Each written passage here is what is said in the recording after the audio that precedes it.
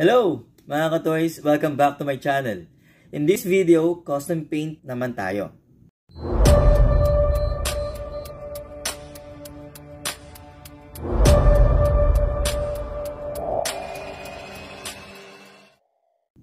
Marami na akong kilalang magagaling na mag-custom paint. They made their own Iron Patriot version in ZD War Machine Mark 1 figure. And I was really blown away. Sobrang ganda. They did a fantastic job. So here they are. This is the version of Sedsi of Uneasy. This is the version of Brian Chu of Ironworks. And last, this is the version of Rain Sifra. So napaisip ako, why I don't try my own version? And then I studied how will I start. In MCU, there are two Iron Patriot versions. First, in Iron Man 3 on 2013, and the second one is on 2019 in Avengers Endgame. I checked the paint details and then I created a Mac draft on MS Paint. So, let's go! For blue parts, I will be using Armored Komodo Black Primer at first, to be followed by Gloss Black Light Curing as my base coat, and Armored Komodo Chromaflair for metallic blue finished.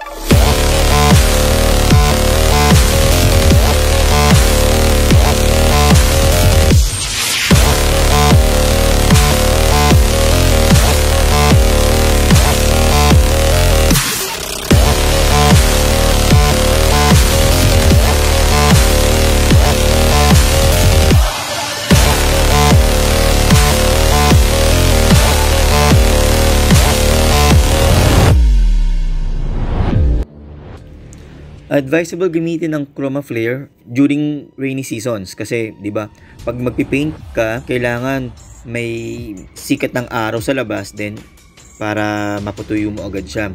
Pero using ng Chromaflair, hindi mo na kailangan ng sunny days or sunlight kasi pag pinahid mo na kaagad yung pigments, mabilis agad mo tuyo yung paint.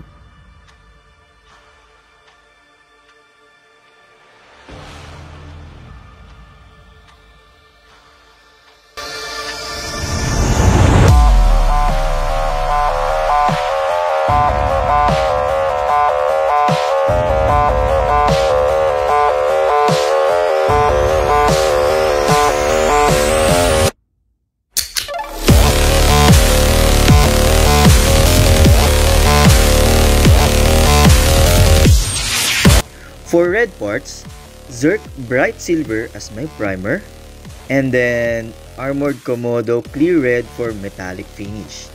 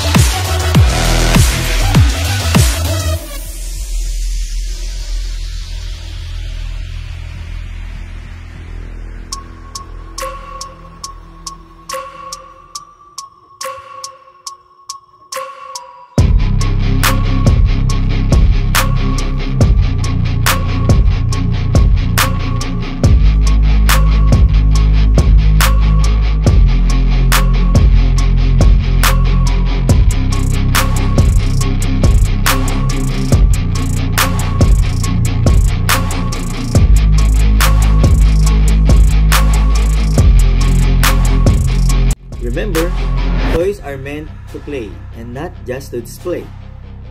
And that's it. Thank you so much for watching.